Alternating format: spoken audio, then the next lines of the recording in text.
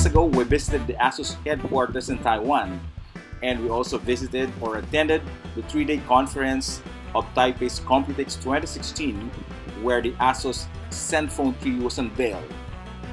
The Zenvolution 2016 is scheduled on August 14, which signals the launch of the Zenfone 3 in the Philippines. And today we already have the retail unit. We have the 4GB and 64GB version of the 5.5-inch Zenfone 3. Stay tuned for our unboxing.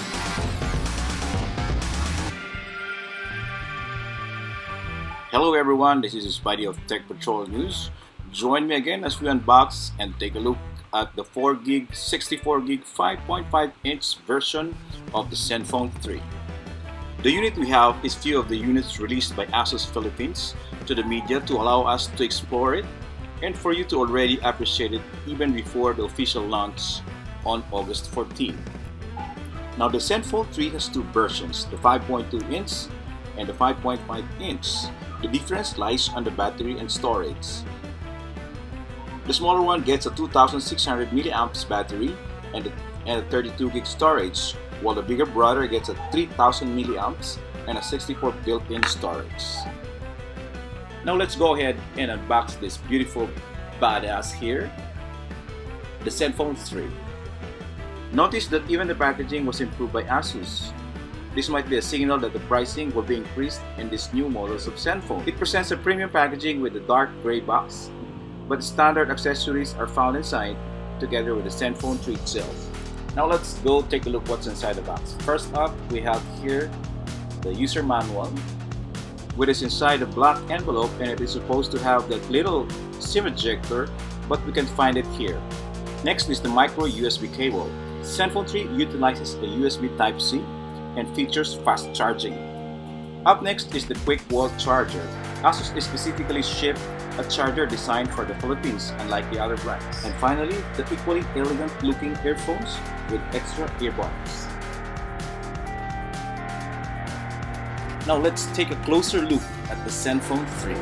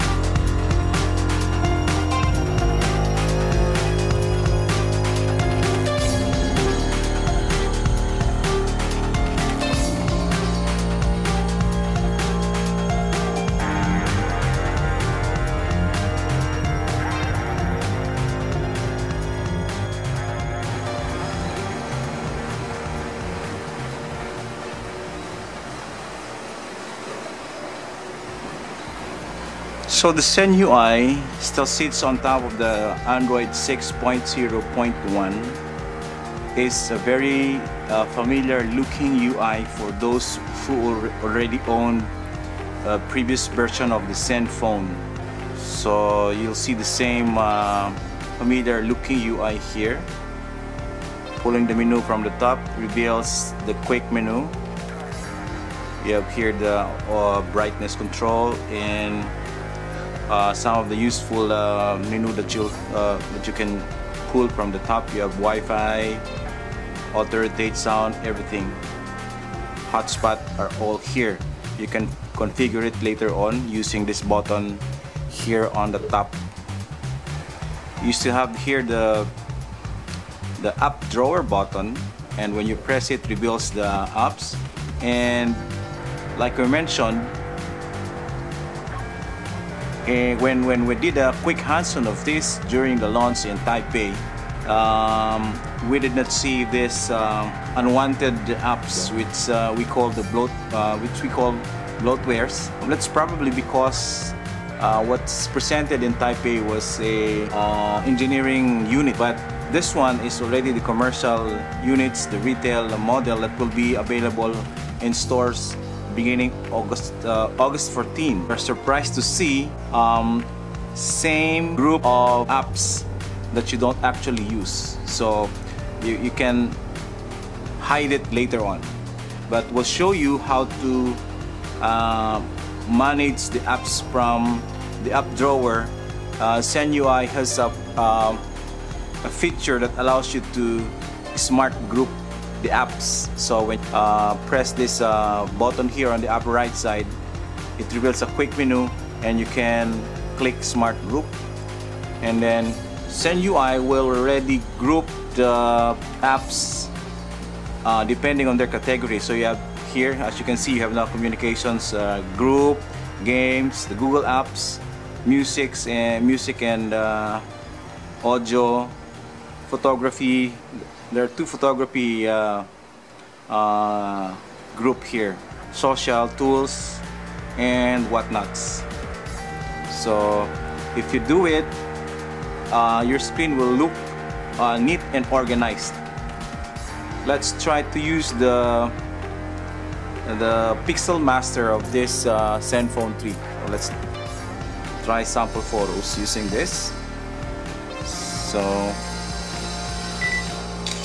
it's very fast, and we can see very detailed images here. But take note that we're shooting this in our studio, and we have very nice lighting condition. That's why. So the real test is when we use this outdoors and we use the camera in different lighting conditions. But right now, you'll see a very fast autofocus, and it captures very fast also. So we tried the Pixel Master outside earlier, and here are some of the images that we were able to capture.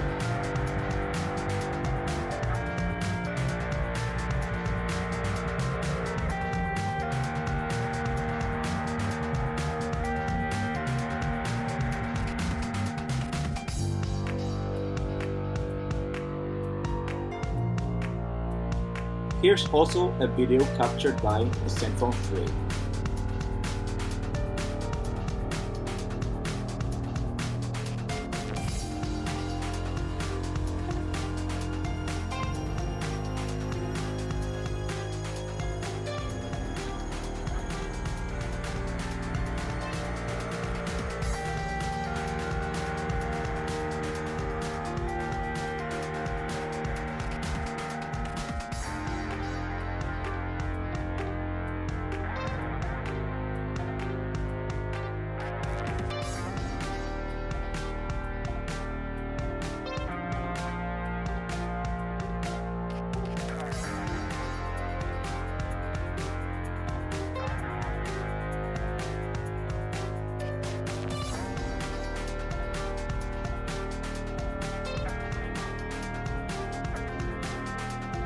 Now here are the other observations we found on the Zenfone 3. The power button is no longer on top. you'll observe that you will recall that the previous Zenfone has the power button on top of the smartphone, and also the volume control is now located on top of the power button, which is, I think, is more ergonomic than putting it on the back. They put the fingerprint sensor at the back below the 16 megapixel pixel master, which is really nice, but I don't know why they put a rectangular shape fingerprint sensor, as most of the brand uses a circular type of fingerprint sensor.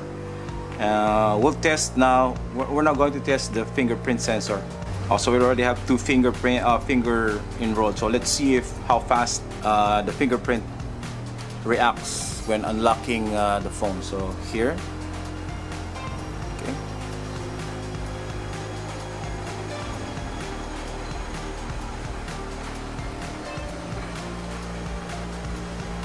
It's really accurate and fast. Now let's try the other one, the left. Really nice. Okay, so if your fingerprint is not recognized, you'll feel a vibration in the smartphone. I encountered two inaccurate, invalid fingerprint scanning, so I encountered two vibration in my left finger. So let's try it again. So it's fast. Okay. Hopefully there are other applications that can be used with the fingerprint scanner. We'll find out more in our review later on.